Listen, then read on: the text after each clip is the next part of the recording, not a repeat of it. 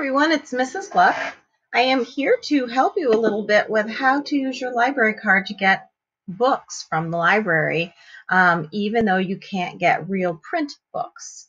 So let me get started. So when you sit down at your computer, I want you to open up your Google search and put in West Hartford Public Library. Mine comes up right away because I go on it all the time. And the website, you can just go to any one of these. It doesn't matter. I'm just going to go to the first one, and I'm going to go to their website. And once you're there, you can see where you can go to your account and get a library card. If you don't have a library card, you got to do this, or you're not going to get any books out of the library, whether you want real print books or whether you want digital books. So once you get there, you'll see it takes you to a form that you have to fill out. And the form is just basic. It's the date, your name, your parents.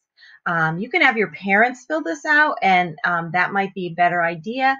Have you put in your address, your date of birth. You can also put your own in there and use their email. You can try the West Hartford Public Library, or excuse me, the West Hartford Public Schools email, but I'm not sure if that works. You have to put your phone number in there and answer some of these questions. You can say, no, not today. You don't want to register to vote because you can't.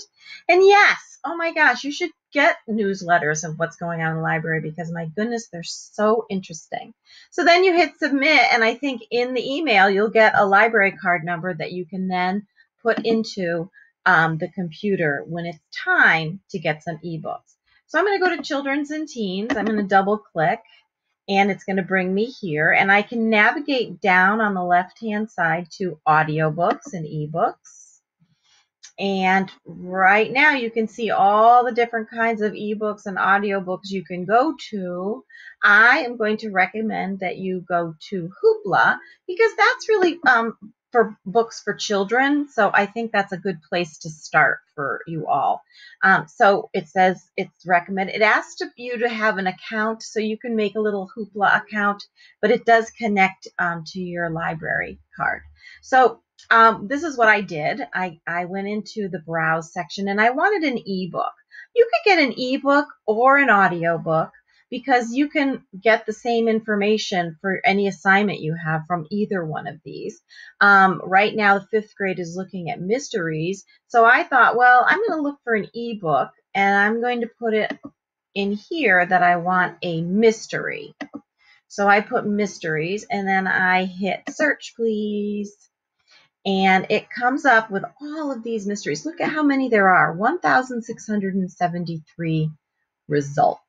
So I wanted to see what was available. You can scroll down a little bit, and I have to tell you, this caught my eye because this is a new series, and I want to make sure that that I know about it. So I went on this series, and I could see, oh, the best mistake ever.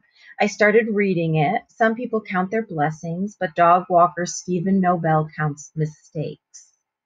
Dog walker extraordinaire Stephen Nobel can get a little anxious, but his habit of counting the mistakes he and everyone else makes calms him.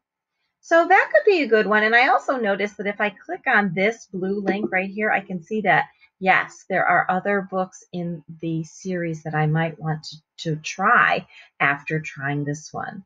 So I have to tell you, I went on to the best big mistake, and I already borrowed it. It said borrow.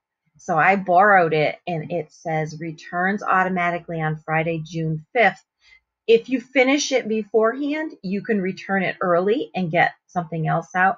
I think it's easier to have only 1 or 2 ebooks going at a time because I get confused sometimes with the different storylines and the characters. So I think it's better to just have one out, finish it, and get a new one. And that way you're not holding any books that someone needs to read right away. Because if you have a book, then another person goes to get it, and it will say it's not available. And I'll show you how that looks. So if I'm in here, in everything, or mysteries, you can see that some things are available and some things are not. And you can see it. Let's see what's a popular one. Let's see. Is this one? Nope, it's available. It says borrow. If it's not available, it will say put a hold on it. And if you want, you can put a hold on it. And when it comes in from somebody returning it, it'll come right to your email and you can start reading it. So I've done that a couple times and I get like, it's like somebody handing you this beautiful book to read. So I do love that about using Hoopla. All right, let's see. If there's anything else you have questions about, I want you to let me know.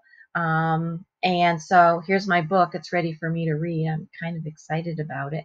And you have to read it on a device. So you can get the Hoopla app on your phone or your iPad, and it will sync with the computer, and you can get your books from here, and it will be there when you go to sit down and read it on the device. All right, so if you have any questions, please let me know. I've really enjoyed doing this little video for you, and I hope it helps you to get more books in your hands. Bye.